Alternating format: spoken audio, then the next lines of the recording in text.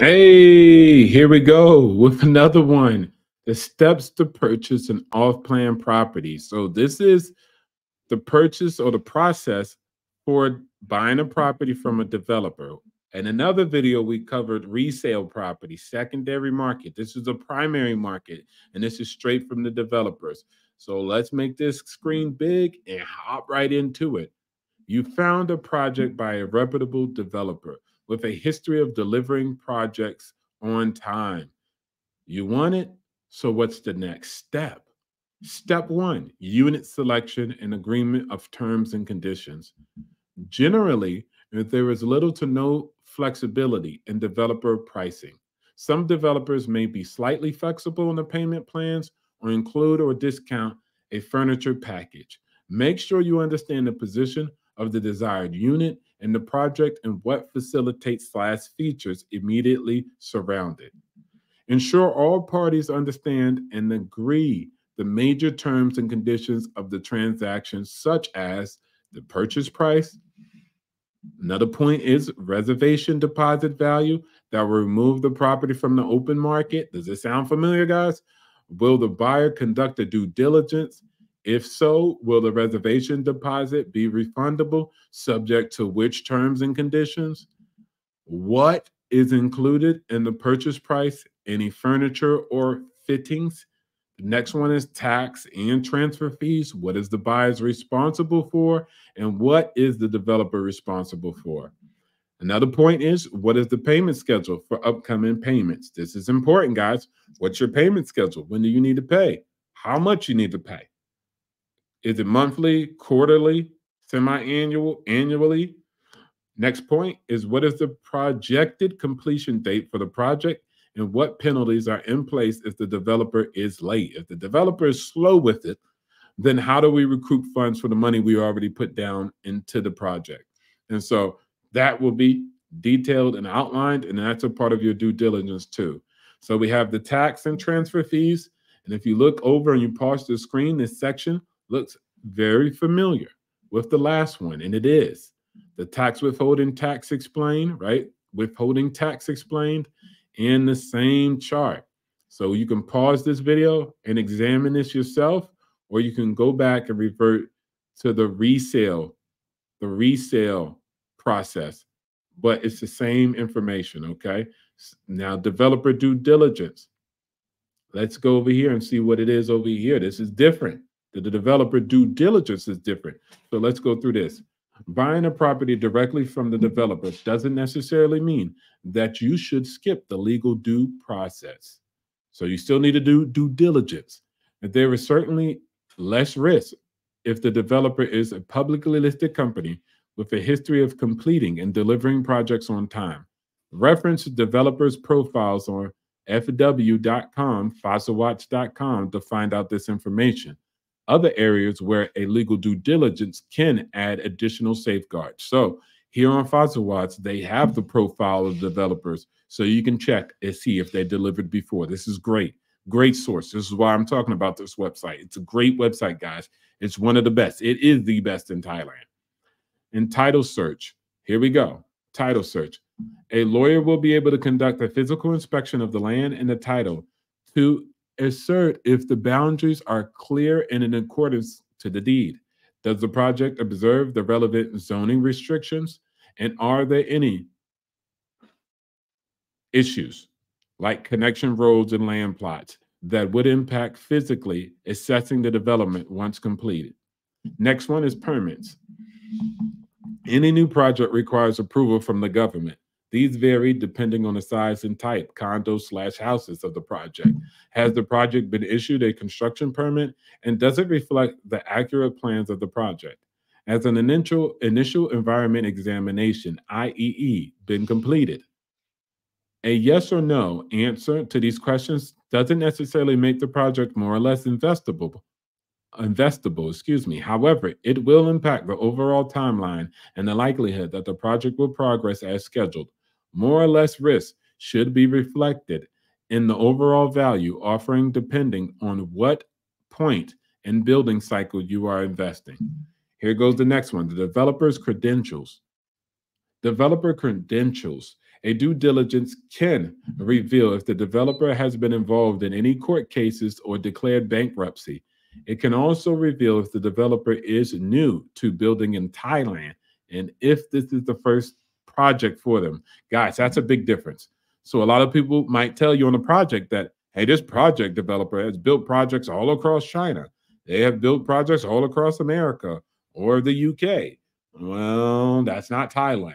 And so you got to remember here in Thailand, they're going to need certain political context. They're going to need connections with the government. And so it might not be as easy as their projects, or it might be completely different, harder or whatever, but it's different.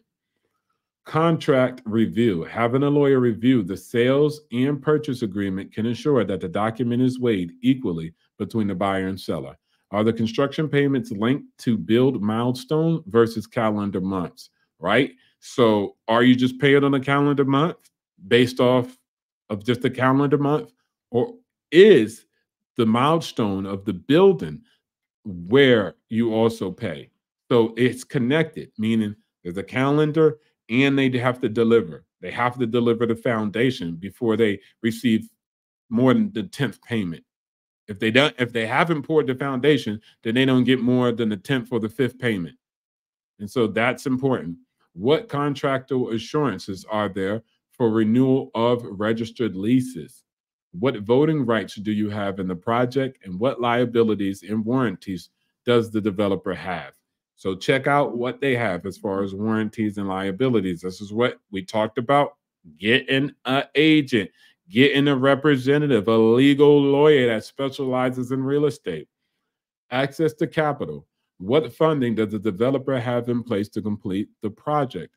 Is the project backed with financing from the bank, or will the fate of the project be in the hands of the success of the sales cycle? So did the developer get funding from a bank, or did the developer just raise funds from all the sold units? And you have to be very careful because some of the units cannot be sold at this point. And so that's very risky, right? And guys, remember with the lawyer, get a lawyer from the area. If you're buying in a development project in Pattaya, don't have a legal team and a legal agent from Phuket, right? Make sure that they're in that same area too. Let's go back. Prior research to the points above can make a difference between a good and a poor investment or a choice.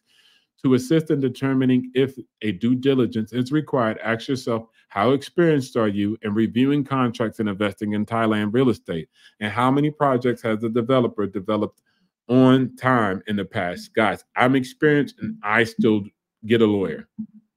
I'm experienced and I still get a lawyer. So get a lawyer. All right, we went back after the developer's due diligence, which was different from the other due diligence. And we're back at reservation agreement on the initial steps to purchase an off-plan property. And so step 2, this document, excuse me, just give me 2 seconds. Let me just reduce this. Okay.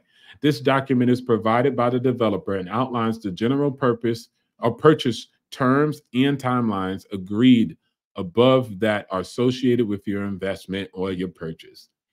Step number 3, reservation deposit. A deposit of approximately 2% of the purchase price, which is different from 5 to 10 on the resale property, right? So on the development project, a deposit of approximately 2% of the purchase price varies from developer to develop and market to market. Will secure the unit of interest, removing it from the open market. Some deposits are refundable, subject to the legal due diligence. Ensure that you work with the developer to obtain a payment slip for the transfer. Guys, again, and then also here you go, obtaining a FET, and then that is the same rules. Remember the FET or the TT3. That's that same process. You can go back to that video. I'm going to show it again so you can pause the screen and read it if you need be. So I'm going to bring it up on the big screen. There you go. 3, 2, 1. And if you want to just stop the video and read that, you can read that. It's the same. And remember, reservation agreement first before any deposit money.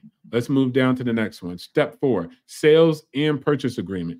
Typically, you will have 30 days to review the terms and conditions of the sale and purchase agreement, which contractually outlines the complete overview of the project and details of the unit you are purchasing. Now we got step 5, the first contract payment. This payment can range anywhere between 20 to 40% of the purchase price. For non-residents of Thailand, the funds must be transferred into the country from an overseas bank account. Now, step number 6, payment in installments, right? Layaway. We got layaway on property, property on layaway. Step 6, let's bring it up to the bigger screen so you guys can see it if you're watching. Depending on where the project is in the building cycle, your next payment will be linked to milestones in the construction progress. Rough dates can be provided by the developer, but a payment should be linked to completion of critical advancement in the project. Again, payment must come from overseas. Part number 7, step number 7, snag list. 2 to 3 weeks prior to handover, a snag list will be created to correct any deficiencies in the property prior to handover. Any issues with the property, it'll have a turnover period. And step 8, transfer.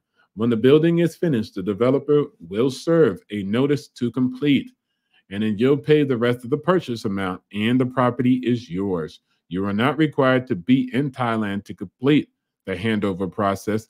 This could be executed by a third party on your behalf. Remember, get those lawyers, guys, okay? And then CAM fees, we go to the CAM, and again, the same is similar as the last, right? Maintenance fees and etc. Now that we've covered, now that we got the basics covered, time to narrow down the best market in Thailand for you. And then the next video will be about Thailand location overview and what market is right for you. So once again, thanks for joining on this video. This video was about the steps to purchase an off-plan property. An off-plan property is different from a resale property. And if you want to read into the details of what the CAM is and what the taxes and transfer fees are, those are in different videos, and some of the CAM information is on the process of purchasing resale property. So I hope you enjoyed it. Remember, we are all we got, and thank you for watching Real Escape Thailand.